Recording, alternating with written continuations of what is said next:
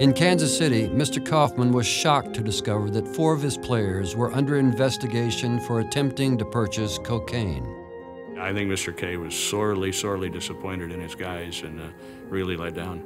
In an editorial that appeared in the New York Times, Mr. Kauffman wrote that while he was saddened by the crisis, he was determined to do something about it.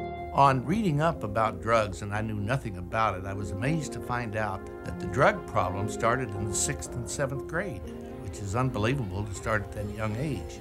So we decided that Marion should do something on that problem. That really motivated him to start Project STAR, and he really believed that keeping children off drugs and helping them with their education would again improve the quality of life for everyone. The prevention part of drugs appealed to me more than the treatment part because of the fact the treatment part shows such a low rate of success.